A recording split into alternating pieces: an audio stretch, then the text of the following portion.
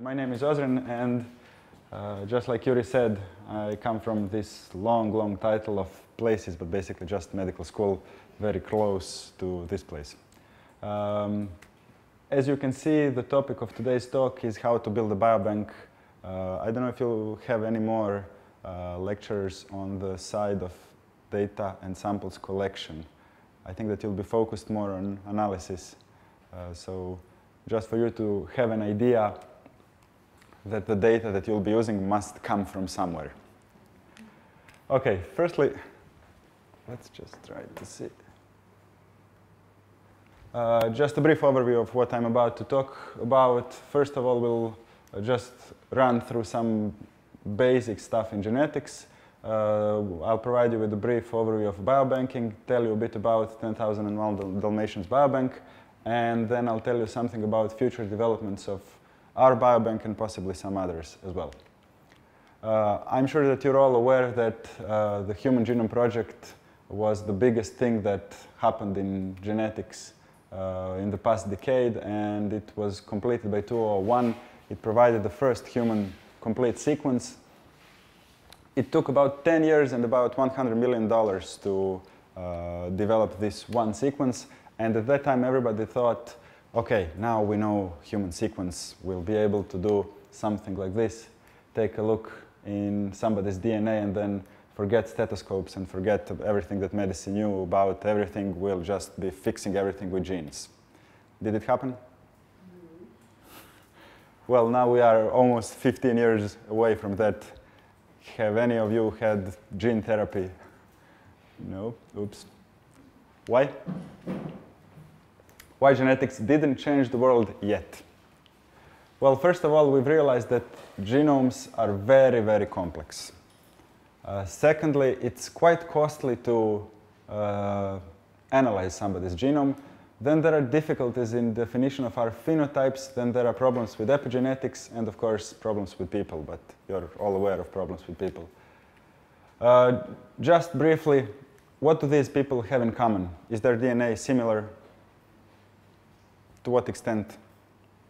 About 98% of their complete DNA sequence is the same. Just as well for us, all of us here. It means that we are different from one another in only small parts of our DNA. Now comes the bad part. My genetic material is closer to male chimp than to my wife. And one more interesting thing, we're sharing about 60% of our active genes with bananas. So it should be easy to find genes, right? First of all, we're dealing with a lot of data. Well, in terms of, when you talk to physicians, then they say 3 × 10⁹ base pairs. Well, it's not such a huge amount of data, but it actually is a lot of data. And it's expected that about 25,000 genes are present in our genome. But the problem is that some genes behave in classical Mendelian fashion. I don't know how many of you are biologists. How far do I need to go into these explanations? OK, just briefly. Mendelian genetics says one gene, one disease. Very simple. But there are polygenic diseases where more genes are affecting one trait or one disease. Then there are interactions between different genes that we're still kind of trying to figure out. Then we've recently started working in genetic networks and pathways, and of course, various compensatory mechanisms. And the problem is that evolution can provide you with a number of possible solutions for any kind of problem. Imagine one bacteria that has one DNA and only lives in one environment. Everything is perfect, and then you introduce something new. For example, ultraviolet light. And then ultraviolet light will kill off most of bacteria, but some will remain. And they will develop some kind of mechanisms, God knows what kind of mechanisms, by changing glycans, by changing DNA, by providing more enzymes, just about anything. And they will manage to withstand and evolve to something else. And in the end, you get a huge array of possible solutions to different kind of environmental problems. So what can we do in these situations? We can use better genetic markers, more markers and more subjects. I gather that from what Yuri was saying, that you were already discussing that things need to be bigger and bigger. So more markers, more subjects. Then complete sequences can be used, which is also falling into this category, more markers. Then you can include epigenetics, better analytic tools, that's what you're here about. And then you can use special models and conditions such as human isolated populations, trios, and various other study designs. Second important problem is cost. Like I said, it costed about $100 million to produce first sequence.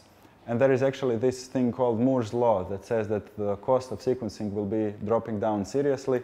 Well, it's dropping even more down, and currently it's in the range of $10,000. Well, some companies are claiming that it's way, way more cheaper, including the lowest one, $3,500 for one sequence, but I don't know if any of you have heard that they are functional or they're just proclaiming that they can do it. Third problem why we are not seeing huge developments is that we're having difficulties in defining of our phenotypes. It sounds quite easy, right? You have a disease and you go find the gene for it. Well, the problem is that many diseases occur as a result of numerous reasons. For example, if you look into myocardial infarction, it can be caused by embolus, which is something that blocks the blood flow through your vessel, and it can be caused by either blood clot, by air bubble, by some parasites. Then atherosclerosis also causes myocardial infarction. Then hyperlipidemia, elevated lipids in your blood, lack of physical activity, smoking, salt overuse, chemical injury, they all end up producing the same outcome, which is basically a part of your muscle dying off.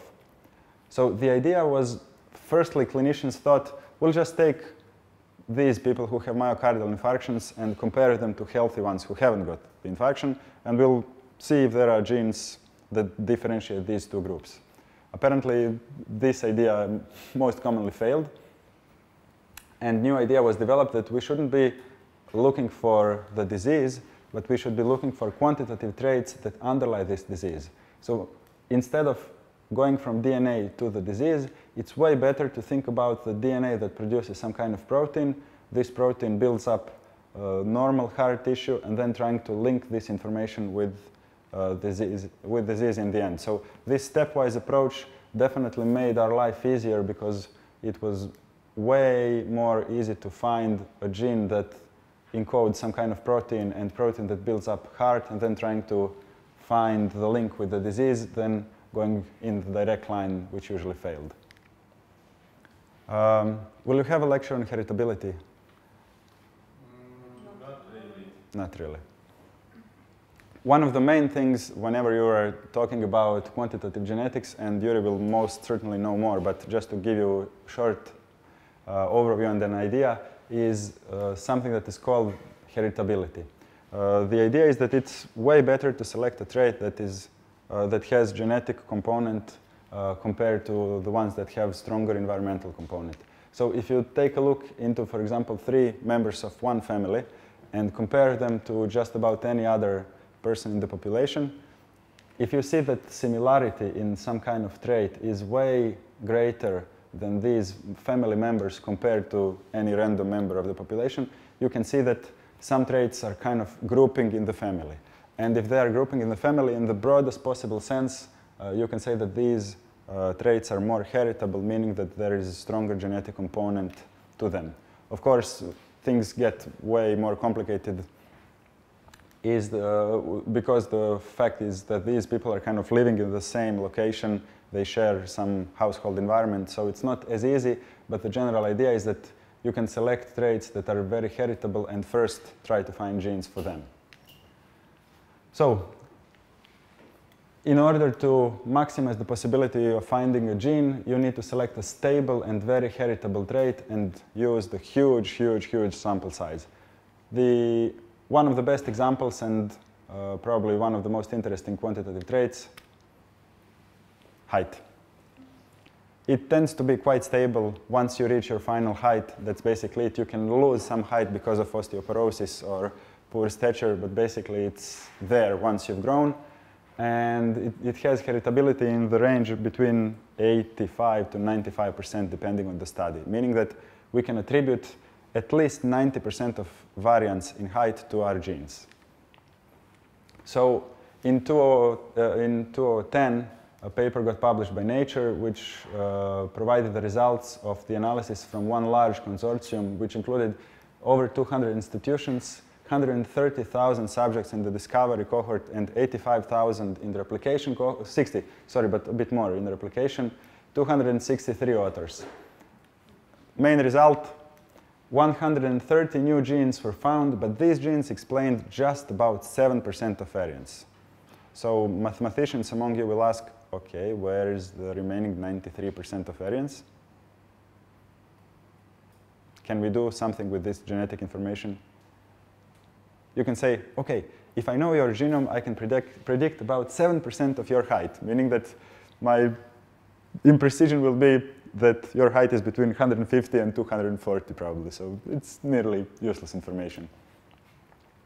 What's more depressing is that if you use this information from this study and try to project, you'll see that it will require about 700 different loci, meaning 700 different genes in sample size of about 500,000 people to explain just 15% of variance. And this is a serious problem if you're trying to use genetics properly and trying to predict somebody's health or somebody's even height. And it has been termed as the missing heritability, meaning that we have very high estimates of heritability suggesting that there is strong genetic component, but we cannot find this exact causative genetic background that causes this. So when you think about traits and diseases, there are 4 different things that you can use. First of all, a gene can cause some kind of disease.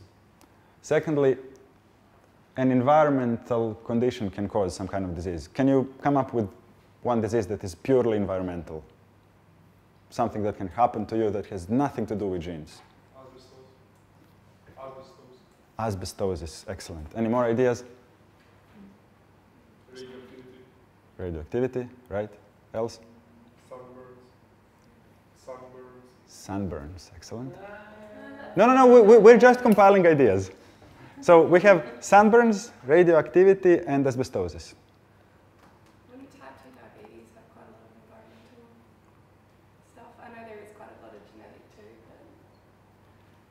Okay, newsflash. There are almost no purely environmental diseases. There is one single possible exception to that, and that's basically trauma. Somebody hits you with a car. You had nothing to do with it.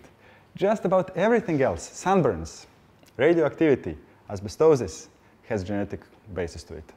Sunburns, if you have darker skin, you won't get them as easy.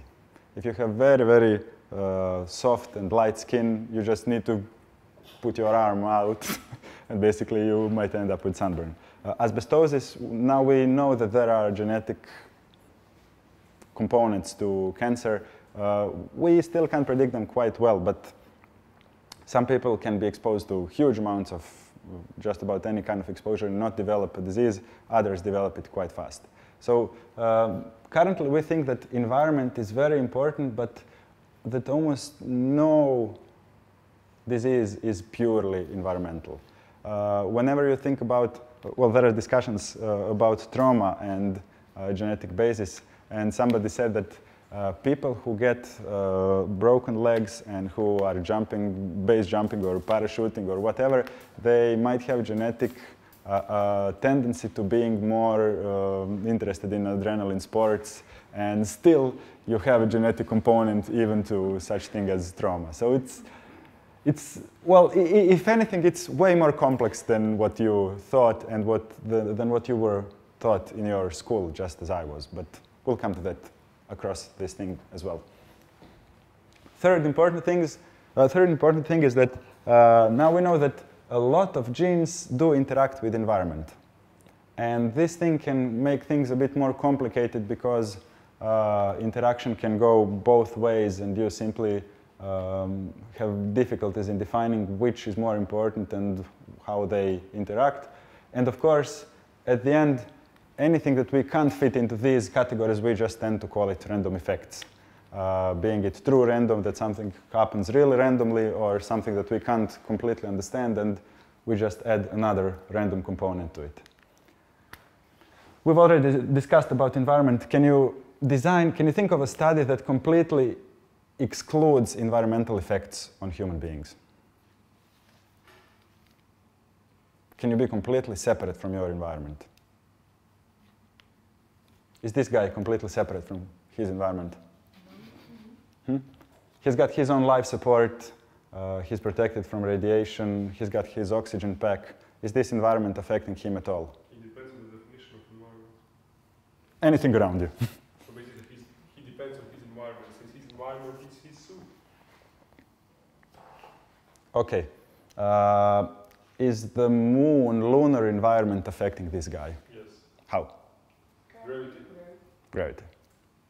Even if you try to shield yourself from just about anything, lack of proper gravity will mean that your muscles will tend to atrophy, and by the time that you get to Earth, you'll basically be a squid, and you'll require some rehabilitation to be able just to walk.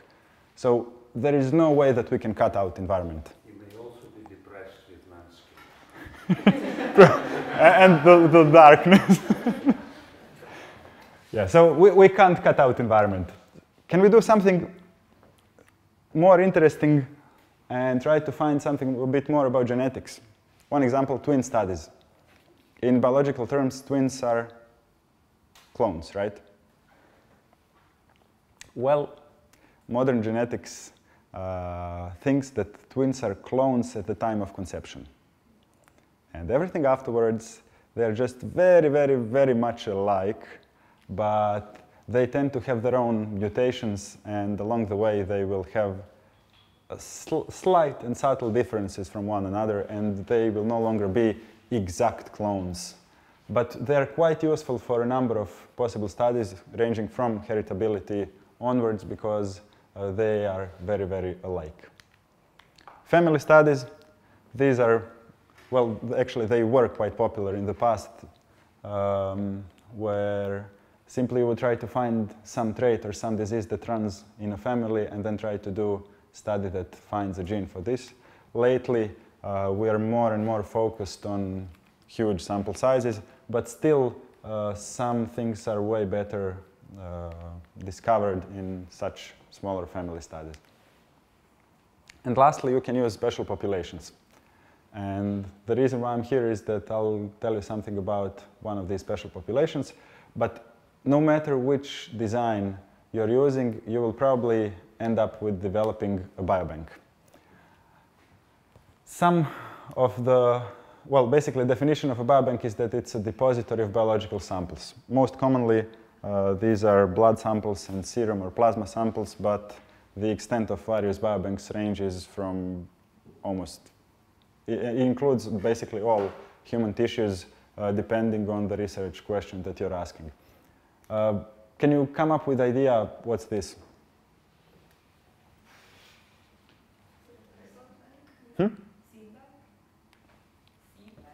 Seed bank. Some other ideas? A robot that collects samples. A robot that collects samples. This is a Danish biobank. It contains over 520,000 samples. And this is basically one huge, gigantic freezer. And they have automated robot that goes from this address, takes a sample, and goes back and provides you with a set of samples. Where is it taken? Sorry, where is the picture taken? From the freezer. No, but where is it, this freezer? This freezer, I think It's it's custom made. It's just, I think that they have a square surface area of about 350 square meters that are basically engulfed, and it's all basically one big freezer. Very, very big. Just curious. Which institution? Where do you Oh. have that many samples? I think it's currently at the University of Copenhagen, but I'm not certain. Most likely them. I don't know if there is any bigger institution, but I don't know where physically it's located.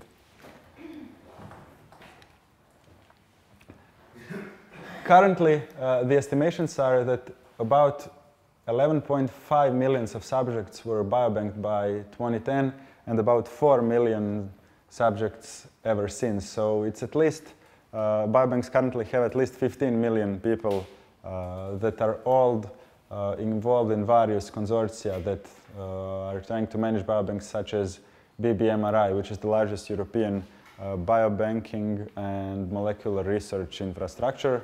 And P3G is just one organization that tries to assemble all the information on biobanks and provide some kind of links between them.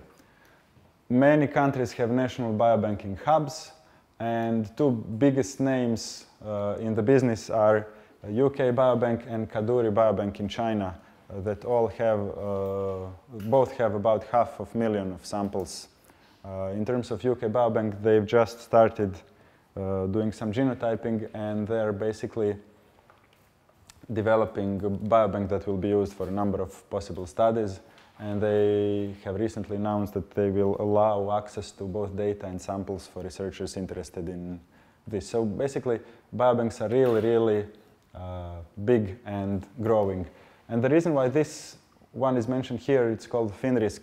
There is also a huge data set, apparently from Finland, and they have excellent follow-up data. So for most of their subjects, they've already been following up their health for the past 20 years, and they have an excellent data source for different kinds of possible outcomes in these people. And then we come to 10,001 Dalmatians, which is, just like Yuri said, another example of biobank. But this biobank is focused on isolated human populations. And basically, we are trying to sample people from the Adriatic Islands in Croatia. Why? Firstly, because they have reduced environmental diversity. If you're living in a big city, then you can be exposed to different environments, different lifestyles. And if you're living on a small piece of land somewhere in the sea, it's very likely that you will have much more reduced environmental diversity and you will be exposed to similar lifestyle. But what's even more important is that these people have reduced genetic diversity through two different mechanisms. The first one is founder effect. And basically the founder effect says that genetic profile of modern day population depends heavily on the founders, people who first came on the island and settled there. So if they brought in some kind of rare variant or rare disease in the population, over time this disease could have become much more frequent in the population, and it's way easier to find the gene that causes it.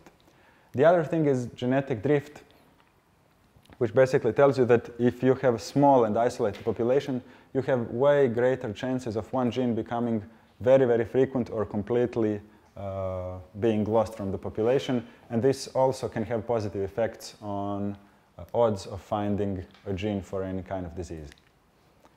So this project was initiated in 2001 based on this isolation idea. At the moment, we've reached only 4,500 genotype samples, and we have funds to include additional 2,000. Currently, we have a freezer farm that contains about 137,000 aliquots of serum, plasma, and urine, and we are having serious problems where to put it because it's stored in 6 huge freezers. Each one weighs about 450 kilograms, and you need to put them all in air-conditioned room. So currently at the middle of medical school, we have, at the 3rd floor, we have huge statistical problems because it's 3 tons that are placed in a room that is, well, this big. And now we need to expand it further, and we have no idea how to do it physically. So it can be filled with, well, this line of work can be filled with different problems that you don't know how to solve. The samples originate from various islands, including Susa, Krab, Vis, Lastovo, and Ljet, which were the smaller islands. And then in Vis, we recruited 1,000 people, and in Korčula currently almost 3,000, and in city of Split as well, 1,000. So this biobank is growing. The latest work this year and the past one, we were on the island of Korčula, which has 2 large tourist locations and several smaller islands in the inlands of the island. Well, these smaller islands are, smaller villages, they are much more interesting to us than the ones that have a view and the sea. And these are the highland villages. In the inside, you see that there is no view to the sea. They're basically living in highlands. Can you think of a reason why would somebody not want sea view? But you would just tend to find a place where you have one mountain on one side and the other on the other side, and then you tend to live here in a valley. So crazy Italians wouldn't kill them. Close, very close. Just let's be politically and ethically correct and not go with the Italians and go with pirates. The idea is that if you're living in 16th or 17th century and you want to have a view, it's beautiful, but then also the pirates at the sea have a view of you, and then you have a problem. So most of these villages are built on the inner part so that nothing comes out over the ridge and you're basically invisible to the pirates that are roaming on the sea. In terms of phenotyping, we tried to do as many things as we could, and for the most densely phenotyped group of people that come from the island of Vis, we have about 1,300 different traits measured from serum, plasma, urine, and direct measurements. We took samples of blood and urine. We also measured the number of things that we could, including digital ECG, blood elasticity, central blood pressures, retinal photo that basically looks like this. Do you think it's interesting photo to have it or no?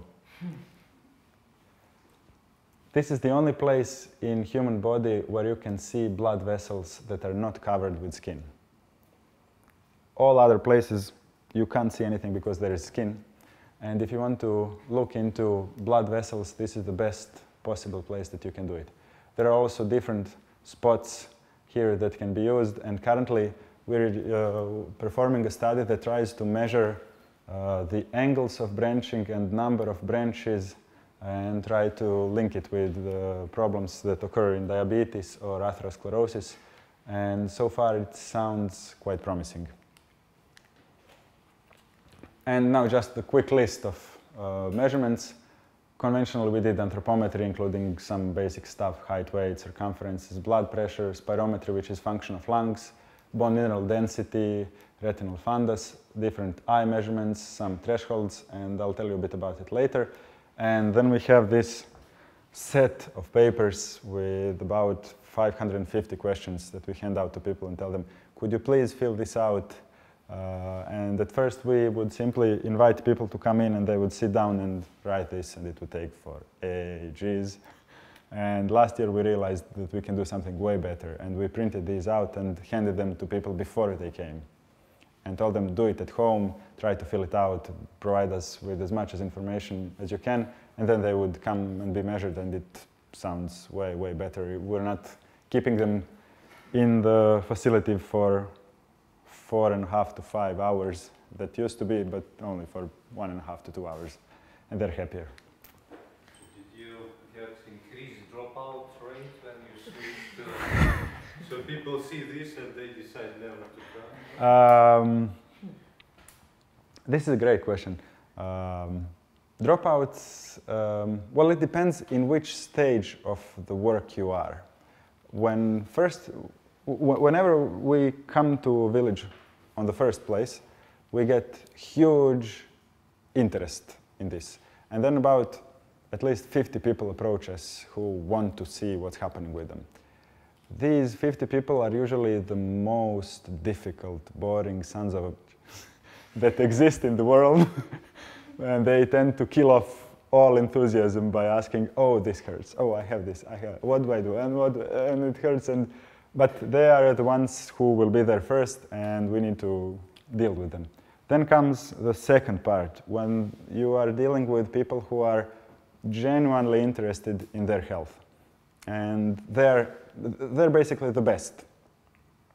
And usually these two stages use up about 1/3 of population. Then there is second third of population that you can try to invite and do all kinds of crazy things that I'll tell you a bit about it later. And then there is the last third that there is no way that you can get them to be examined and measured. We'll talk. This is also genetically determined. Because everything is. Well, since most of people in the last third are men and gender is genetically defined, yes. So it's actually a very strong predictor. Very, very strong predictor. There is no way that you can attract young, healthy men to be examined. Because whenever you ask them, do you think your health is important? Yes, but I'm healthy, I don't need anything. But you might need it in the future when you become less healthy. Oh, who cares, then I'll come when I'm less healthy. But it's very important for us to have a clear picture of the health on the island. Yeah, but there's plenty of people coming. You've got all the elderly ones, all the retired. There is no way that you can get young men to participate. In terms of molecular measurements, we did genotyping for all of these people. These were the ones that were used in the past, and now we've used quad with a bit more markers. We also have exome sequencing for 300 people at the moment and funding to do another 1,000. You'll hear a bit about glycome. We also have measures of lipids, various lipid fractions, which is another sad story because this number, 347, was originally meant to be over 1,200 different traits. We ended up with data for just this small fraction, but still it's interesting. And recently we've started working quite a lot on urine traits, and some preliminary results are quite promising as well. Yeah.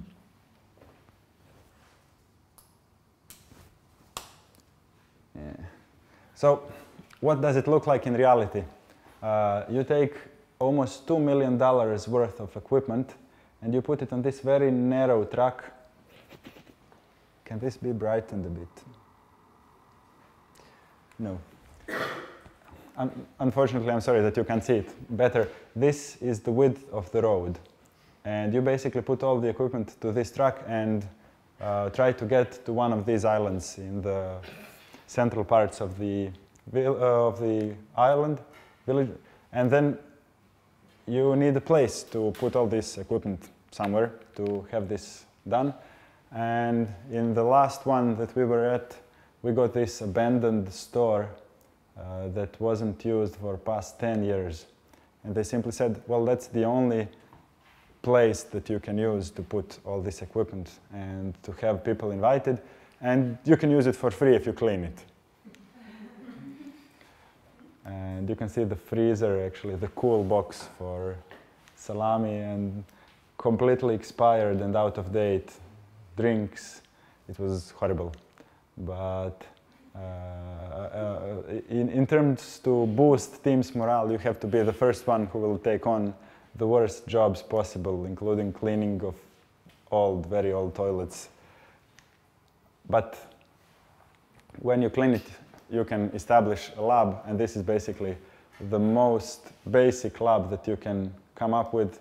This is our portable -80 freezer, and the desk with huge number of tubes for aliquoting, centrifuge, and basically we were ready to go. And then comes the sentence where I completely envy all the people who are investigating mice and cells, because you simply take them, cut them, slice them, dice them, do whatever you can. With people, it's very, very difficult. Imagine these 4 guys and try to approach them and persuade them to be examined. It can be quite demanding, just as we said way back. The problem is that some of them are just problematic. And you wouldn't believe who causes the most problems on these islands. And the answer is doctors. Doctors hate us. In 2007, we sampled first 100 people from the island of Korčula. I got the results from the lab, and in 100 of them, 94 had very high levels of cholesterol. And I thought, I'm not going to send out these results. And I stopped it for a week, for 2 weeks, and then my team says, well, you can't do it. you promised to send these results to the people, you have to send them off. And we packed them and sent off the results. Next day, instead of 12 people who were invited to be examined, we got 3. Day after, 0. What happened? When these results came to the people, they immediately went to their doctor and said, "What kind of a doctor are you? Because these guys come here and show me that I'm sick. And you never even told me, you never even bothered to see what my lipids are." And the doctor takes the first patient and says, oh yeah, we'll check your lipids. And the second one, "Oh yeah, we'll check it and we'll give you." And third one, they are lying. And immediately everything stops. Because it's a small community, whenever somebody says they're lying, it's not true, boom, everything stops. So what could we do? So in a way, you actually like challenge the authority, right? When you come to the college with this guy, Yeah. yourself in top authority, and then you kind of provide alternatives, which is, I imagine it's very, very challenging for them. In 2011, we had a lady who came to us. We recorded her ECG, and the ECG said acute infarction. Immediately, we took her to her GP, to her physician, and the guy says, "Oh, you're here again." What? "Well, she's been complaining about this pain for like weeks, for almost 2 months, but you know, I know her, it's just, hello, it's not nothing, it's infarction." Okay, well, you know what? If it goes on for like a day or 2, then come back and we'll send you. What? Hello? You need to send her to the hospital now. We had to argue with him for her to be sent to the hospital.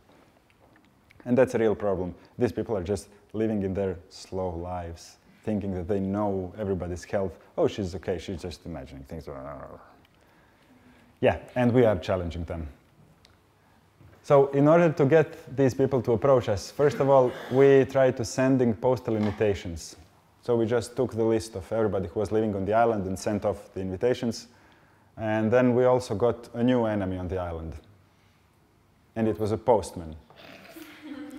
Because we would print it off 1,500 invitations, and he came one day with the bag and threw it in front of me and said, "You sent off 1,500 invitations, and I'm giving you back 1,000. Excuse me, but these were paid. You were supposed to deliver them. Yes, but you were supposed to know that these people don't live on the island, that these are phony addresses, and I just don't have to. I can't deliver them because there are no boxes, because these addresses don't even exist." Oh, shoot. Okay, then we tried phone contacts, like this. Firstly, you got the number 020-733, and then you start 001. "Hello, would you like to be 002? Would you like to be..." Well, it worked to some degree, but it wasn't very functional. Then we started having leaflets and walking around the place and giving the leaflets to people, and then you would give them a leaflet and they would say, "Oh, I get to be examined here on the island, everything, yes, and it's for free." "Oh, why is it for free?" No. Then talking to mayor and to the few physicians that were still not angry at us, nah. Then going to the radio also turned out to be bogus, nothing, false newspapers. And then, would you think that we've used up all of our resources? Is there a solution to this? Twitter. Hmm? Twitter. Something older. The pigeon.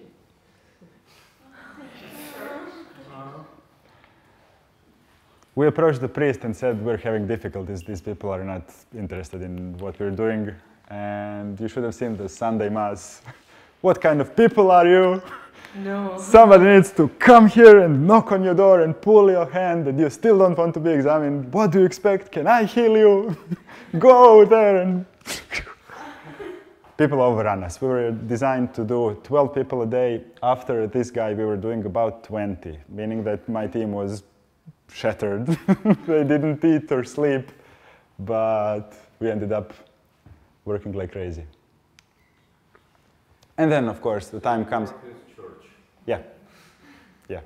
I had moral dilemmas with that thing because I don't know, it sounded some kind of too invasively for me. I mean, your religion is something quite intimate. But after all this, I had no other means. It's a bit difficult question, but in principle it does make sense because the priest is supposed to take care of these people. Yeah, in 16th century, yeah. Very responsible, right? Yeah. Well, it worked. Then comes the time when you need to pack everything back on the truck and head on to the next village. And for example, in this one, we were using the abandoned dancing hall that was later used to store chairs. And here you see one small boat and some bicycles. And then you try to use up all the space that you can. You put on your -80 freezer and you prepare a desk for blood to be taken. You prepare the rooms and the ECGs and everything. And then, of course, when your freezer is filled with samples and just about to go to split, then the freezer suddenly starts to do beep. And you're looking at your temperature, -80, -79.5, -79, -78.5, and thinking, oh shit. Luckily, we managed to find ice cream maker on the island who could produce dry ice from CO2. And we completely put the freezer down, opened it, filled it with dry ice, and immediately carried it off to the boat, to the ferry. And the guys at the ferry were saying, why do you have an emergency? We're having a freezer that's melting down. But, oh, it can't melt down just like that. Yeah, but you don't know it's at -80. We need to ship it off immediately. And luckily, we managed to save the freezer because the temperature never went above -64. So samples were still fine. Some kind of theoretical limit is that your samples shouldn't ever touch -40. The second that they go to higher temperature than -40, then the samples are kind of questioned. We did a number of controls. You can check for various metabolites and the degree of decay between them, and samples are quite fine. But it just shows you that it's occasionally quite difficult to get the samples to where you want them to be, either by approaching the people or actually being able to get the samples of good quality to the lab to do some analysis. Does it make sense, all this effort? Yes. These are the papers in past 3 years where we had joined the analysis, and you can see that it's quite productive.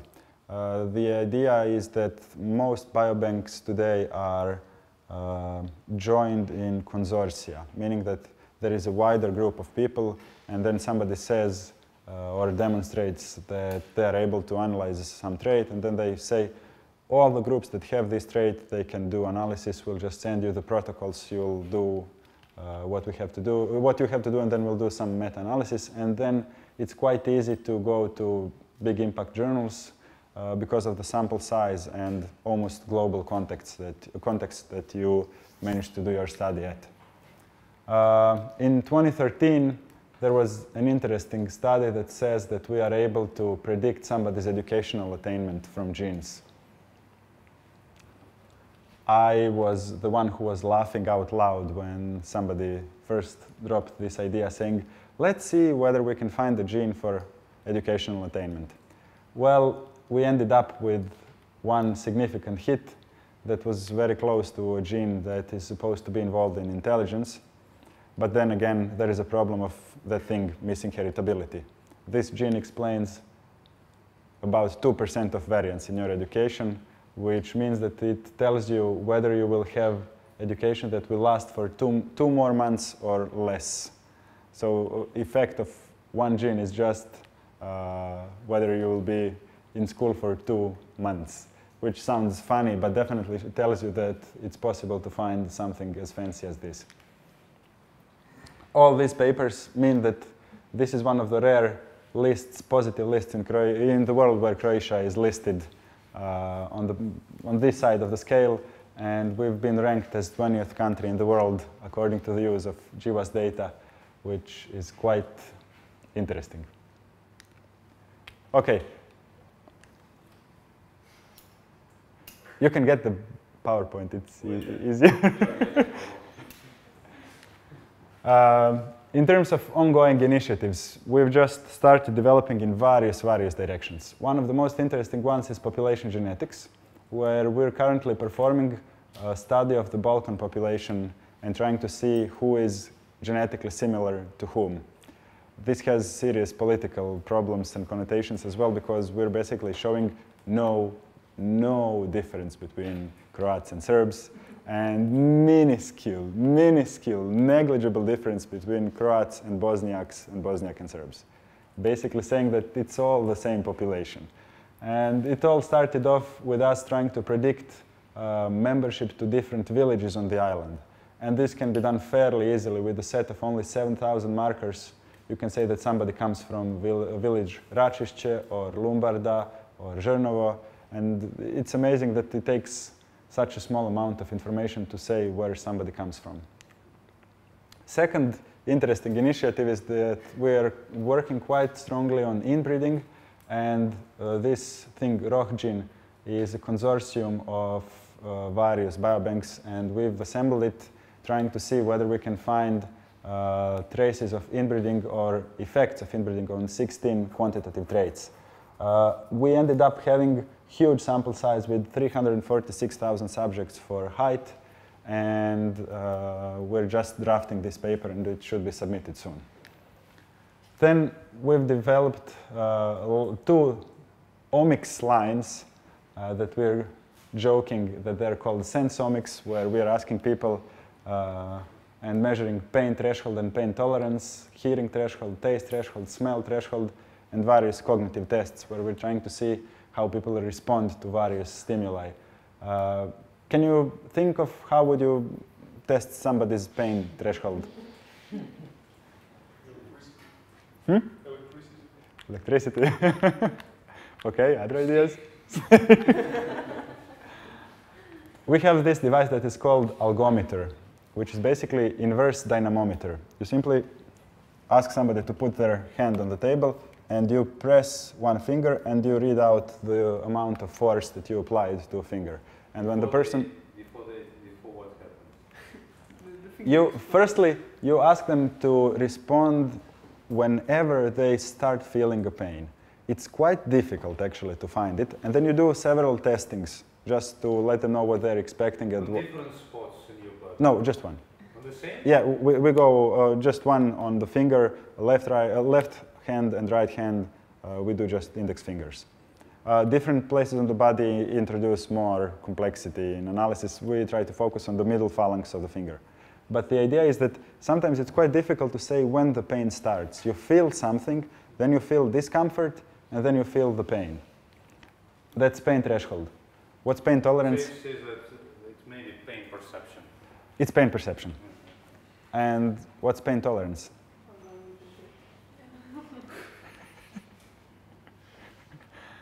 Pain tolerance is basically, you tell them, you see, now you've said it's pain. Now let's see how far you can withstand for the pain to be present. And of course, we have a cutoff, because there are just people who tolerate pain. And the problem is that the more you press, there is a greater chance of the device slipping and then causing some proper damage. So at some point, we tend to cut off the measurement. Taste threshold.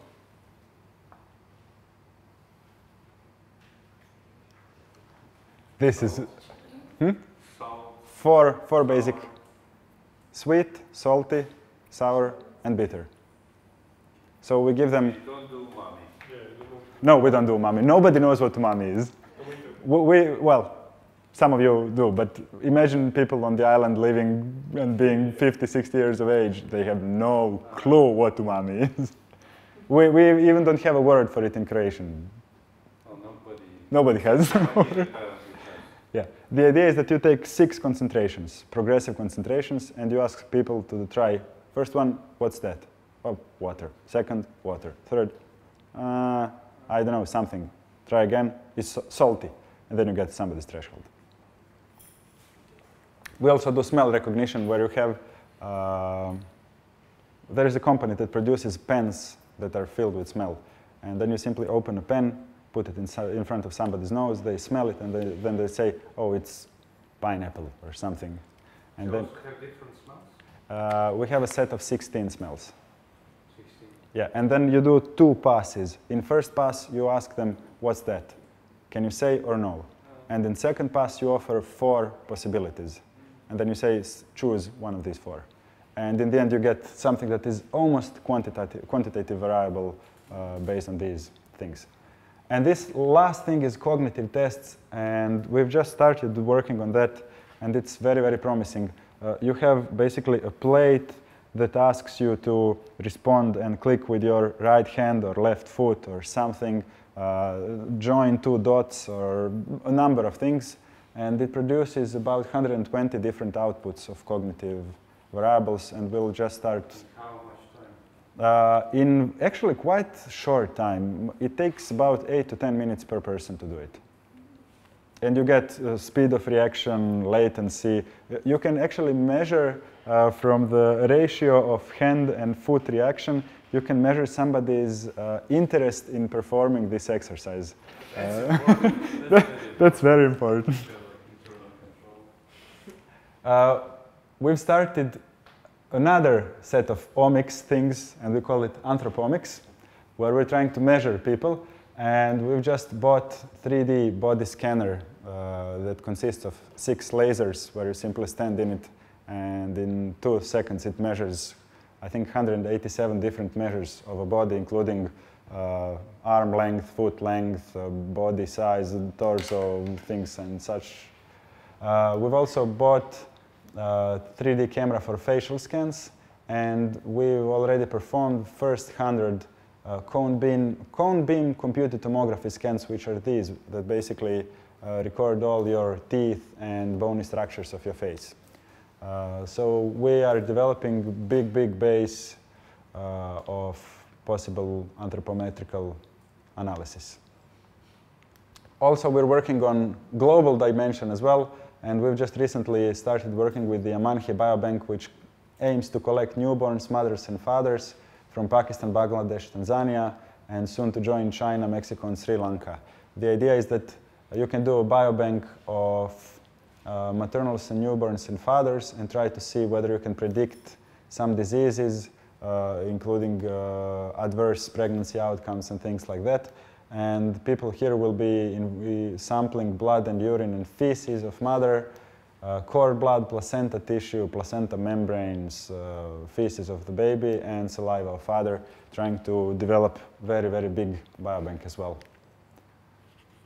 One thing that we have started being involved in the past year is that we've also started with infectious diseases.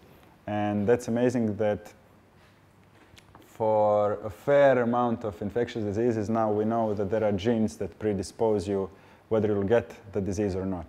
And here is the result for tuberculosis. It's one meta-analysis of, I think, 22 studies involved that basically shows you that a gene called NRAMP1 is an important genetic predictor of whether you'll get tuberculosis or no.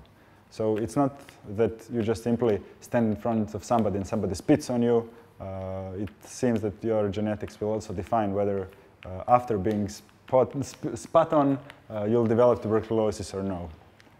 And lastly, we've also started working with ancient DNA samples. There are human remains on the island of Korčula from Vela Spilja that are between 3,000 and 9,000 years old, and we've started working on, at the moment, mitochondrial DNA, but we're hoping that we'll be able to extract a bit more information, then in the end be able to compare the ancient samples with the modern day population, which will explain to us some of the population genetics. Excuse me, how many individuals of the... Here, Yeah. you wouldn't believe it. 6 adults, 4 kids, and 3 fetuses in just one part of the cave. And there are still 2 large parts of the cave that hadn't been even dug up. The thing is that this cave has very acid soil, and this acidity preserved bones to incredible degree, and we were able to extract even DNA from 2 of those skeletons. So it's also quite interesting. Of course, a number of people are involved in this who are not here, but I have to mention them, including the ones who are involved in cleaning or taking blood. Well, if it's not working with the arm, then you need to have people who are crazy enough to take the blood from somebody's leg. And of course, the ones who are finding the money for all of this to be funded. And of course, a number of sponsors to whom we also thank. And that's basically it. Thank you.